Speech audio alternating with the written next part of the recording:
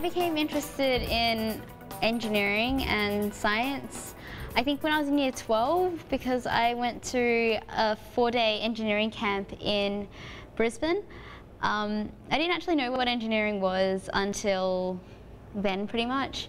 But I saw an ad in the school newsletter which was advertising for year 12 and 11 students who were interested in maths and science for them to learn more about engineering. And I thought, oh yeah, that sounds like fun to go to Brisbane for 4 days and meet some new people and learn something.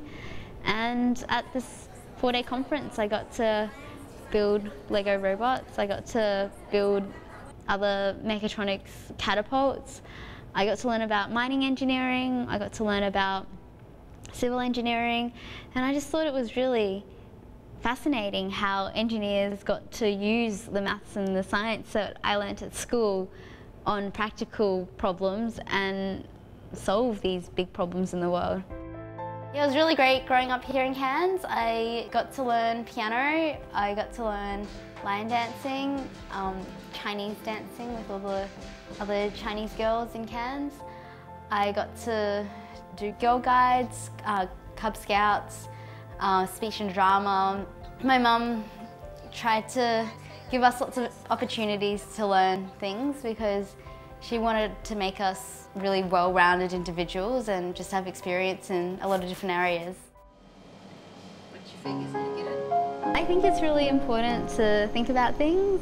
I think just sitting there and thinking about all your different projects and just think about it for like 10 minutes and you come up with the plan that enables you to achieve your goal.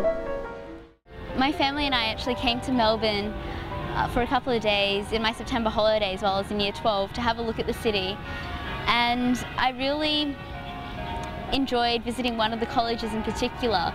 It's called Janet Clark Hall, and it just had a really nice feel to it, and they said they were looking for students that were high achievers in music and academia and enjoyed those things.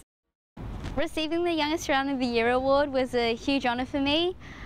To me, it symbolised that Australia really values engineers and the work that engineers do for society. And I thought, I'm receiving this on behalf of all engineers in Australia, and it's a real acknowledgement, and I don't know, it's very special.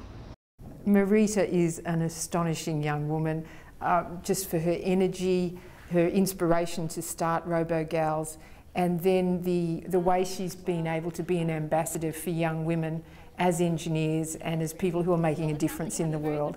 I think Marita's just a great role model for leadership, for engineering and for us young Australian women. I think RoboGals is such a good organisation, and I think Marita's done a great job of not just inspiring girls to do engineering, but inspiring her peers to be leaders. So the way she's set up the chapters, the young women doing engineering at university are also learning to be leaders, and that's what Australia needs, and technical leaders, young women who are able to take on those leadership roles. I think that Marita is a great inspiration. I mean, not only as a woman has she completed her engineering degree, but she's founded RoboGals, which is great to get women involved in science and engineering.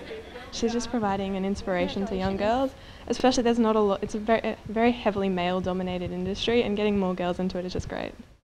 I really wanted to create my own company even before I came to university, because I think it's an incredibly powerful way to make a really big impact.